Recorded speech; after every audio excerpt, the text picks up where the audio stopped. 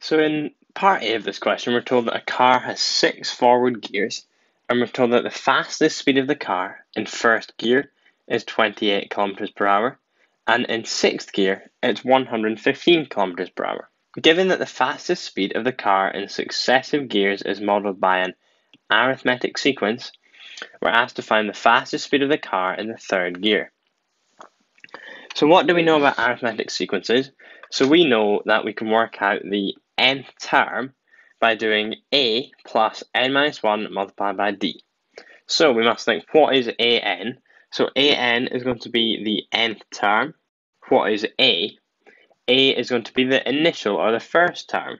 So a is the first / initial term. So in our case, that's going to be 28 kilometers per hour, as we'll let n equals 1 for that case. And what's d going to be? So d is the common difference between terms. And at this stage, we don't know what d is. So for our situation, we're going to have a equals to 28. And then we also know that the sixth term, so a6, is going to be equal to 115. So we know this as this is what happens in sixth gear. So therefore, we can say that a6, which is equal to 115, is going to be equal to a, which is 28, plus n minus 1. So n is 6, so that's going to be 6 minus 1, which is 5. But I'll just leave it as 6 minus 1 just now, multiplied by d. So what we can do now is we can rearrange this equation and solve for d. So therefore, we'll have that 5d is going to be equal to 115. Then we subtract 28 from both sides. So therefore, we'll have that d is going to be equal to 115 minus 28, and then we'll divide that by 5. And then we put this into our calculator, and this comes out as 17.4. So what can we do now? So we have a general formula. We know what a is, and we now know what d is. So we can use this value of d here, and a equals 28 to work out what the third term is going to be.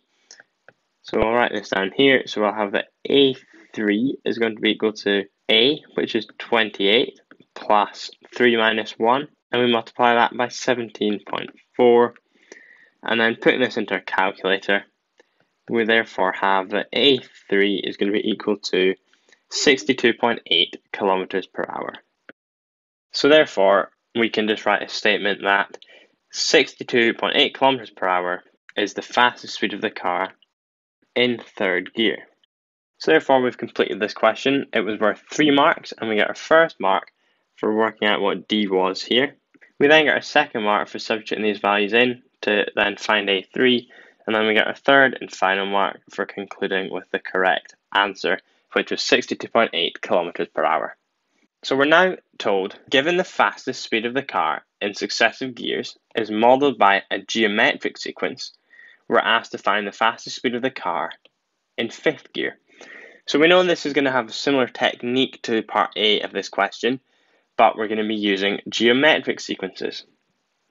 So we know that the formula for geometric sequences will be the nth term is going to be equal to a multiplied by r to the power of n minus 1.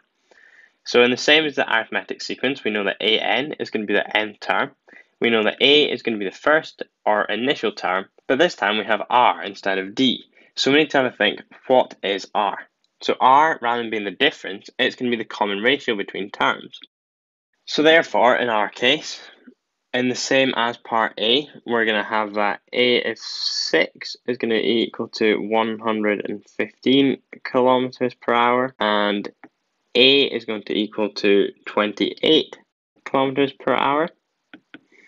So therefore, using our geometric sequence formula, we can say that a of 6, which is equal to 115, is going to be equal to 28 multiplied by r, and that's going to be the power to 6 minus 1, which is 5. So therefore, we can say that r to the power of 5 is going to be equal to 115 divided by 28. So therefore, we then take the fifth root of this to find r on its own. So that's going to be 115 divided by 28, all to the power of 1 over 5. And we put this into our calculator, and this comes out as 1.3265, and so on. So therefore, we've worked out what R is, so we can now try and answer the question where we're asked to find the fastest speed of the car in 5th gear. So we can use the information which we've just found, so therefore we'll say we want the 5th term, and we know this is going to be equal to 28, because that remains the same, and we multiply this by our newly found value of R, which is going to be 1.3265. And what I did, I left the value and stored it in the answer part of my calculator. So I'll just write ... to show that we've used the full decimal places, which I've not even written down there. So that's a good way to make sure your answer is accurate. And then we're going to take that to the power of 5 minus 1, which is 4. So then we put this into our calculator, and this comes out as 86.6941, and so on.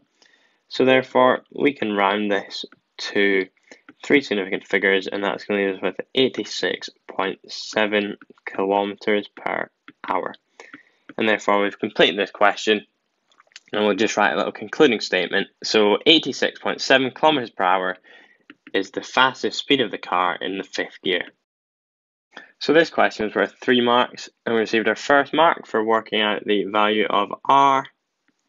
We then received our second mark for knowing to substitute in this value of R and be able to find the 5th term, and that was when we got it here. And received the third and final mark for concluding with the correct answer, which was 86.7 kilometers per hour.